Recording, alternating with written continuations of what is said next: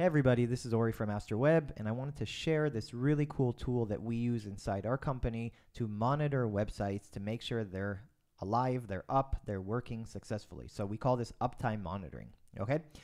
So this tool, NodePing, allows you for a very affordable price to just go and check your website every minute, every 5 minutes, every day, depending on the settings. And if there's an issue, you're going to get an alert. That's exactly what it does. Very, very simple. This tool works well, and we use it for years. So I want to show you a little bit about it in the back end, how it looks and how you set up things, okay?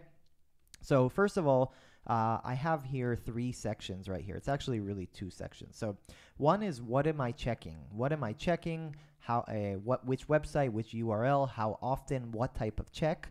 And if there's a problem, who do I alert? The second part is context. So who do you alert if there's an issue, right? Specific emails, specific phone numbers. And then the last one is contact groups. I can group contacts into certain elements. So let me show you a walk around. So I'm going to go here and I'm going to click on add a new check. Okay. And I'm going to create a check. So for example, I want to check my website. I want to check AstroWeb. And what type of check? I have a lot of different things.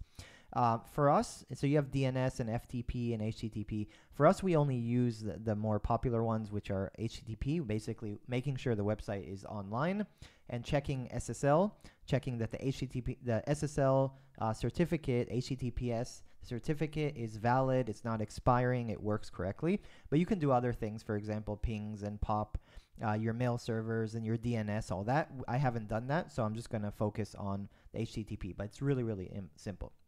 So if I click on HTTP and I enable it, I can check the frequency. How often do I want to check? For example, every minute, and I'm going to plug in my URL. Okay, so for example, I want to check, let's say, the home page. I'm going to click here, and I go here, and I'm going to put in, okay, right here. Okay, AstroWeb, I'm going to call this test. Okay, and I can also do things. So if the page redirects to another page, do I want it to follow or no? In this case, I don't want to follow the next page. Timeout. So if the website, that specific page, doesn't respond within 5 seconds, it's considered a fail. If it does fail, how many times to recheck, right? This is really important. And then if there's an issue, who do I notify? So I have all of these things, right? I have emails, I have webhooks, I can alert a certain other URL that triggers some other code, and I have SMS, send something to a specific phone number, okay?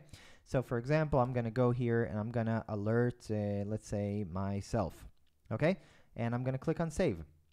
When I click on save, that mail is actually being, that's it. My check is already starting, right? So if I go here, AstroWeb, here it is. And I can go here and I can take a look at it. And I'll have the quick summary if I clicked here, be able to see the last tests, if they were successful, if they passed or they failed, what happened, what's the frequency. I can see a summary here, and I can always edit it right here, okay? So let's go here. Let's refresh the page for a minute, okay? And let's see if it checked already. It's going to do it every 1 minute. So let's jump to another section and we'll come back, right? So it's going to test within a few, maybe another 30 seconds, okay?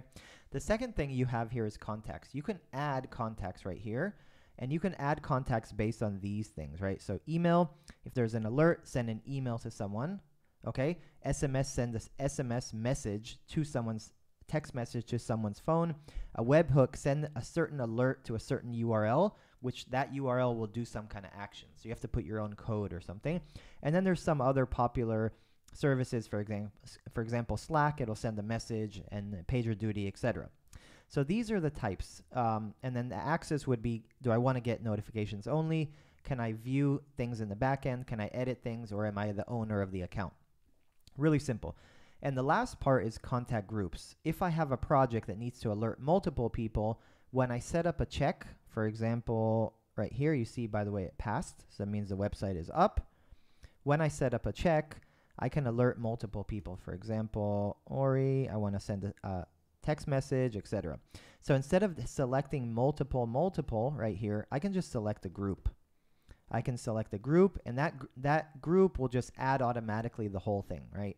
So for example, let's go right here, okay? So I'll just add the whole group, and then whatever's in the group, that'll append. It's basically a way to simplify your work. Very simple, okay? So let me give you one or two more examples, and that's it. It's a really nice tool. It's great. I have the link. You can use it. Up to you guys, but we love it. It works really well. Okay. So what else can you do for checks? This is a really nice thing.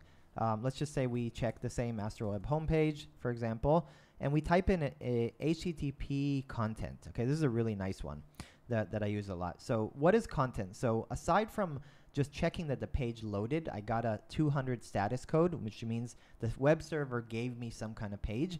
I can also check that a certain term or certain words appear. For example, if I want to check that the page loaded correctly, I can verify that this specific word appeared, right? Or this specific thing appeared.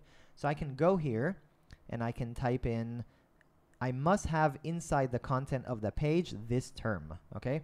Obviously I need to check this page, okay? And then I can do the same thing. Who do I alert if there's an issue, etc. So if this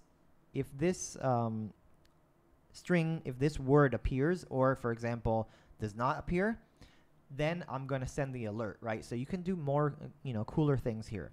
Okay, let me show you another example. You can do, for example, the type of check is SSL, and I'm going to check, for example, that my certificate is expiring or is still valid. So I'm going to put it right here, and I can check. And so another thing I can do here is sometimes for SSL certificate, you don't want, in particular for SSL certificate, you don't want to get an alert the day that it expires. So what you can do is you can set up a number of days that you want to get an alert before it expires. So for example, if it's a 30 days or less about to expire, I want to get an alert because I want to renew it on time, right? So I can do some cool things with this. So every check has some unique things for it. And that's it. It's really simple. It's a great tool. Hope you guys enjoyed this video. If you have any questions about specific things, how to set it up, other recommendations, I'll be happy to answer. Let me know what you think. And we'll be making many more videos. Appreciate it, guys. And that's it. Just last thing, one more thing is about the alerts. Sorry, almost forgot. Is when a website is down, you're going to get an email something like this. Host down, the name of your check, and what type of check, for example, HTTP content or SSL. And it's going to tell you exactly it's down, what's the time frame, and when it goes back up, it'll say, okay, it's back up, and it was down for example, 5 minutes. Okay? Thank you, guys. Appreciate it. Take care.